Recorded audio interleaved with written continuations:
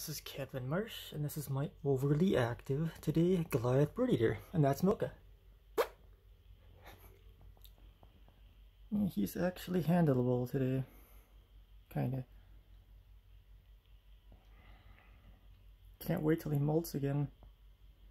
Usually he chases my hand right out of the aquarium. Let's see if we can get kind of a faint shot. Not really. Who's my big sexy boy? Huh? I never had a tarantula with this much weight to it.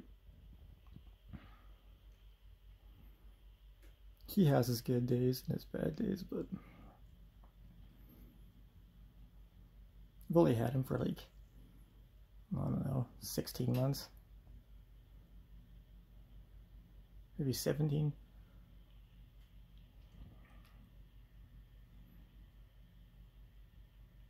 Yeah, he's really hefty.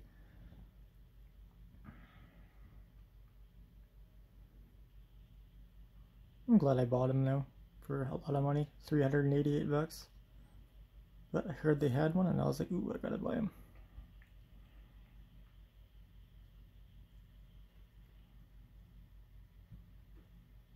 He's very active. He's always on the lid of his cage.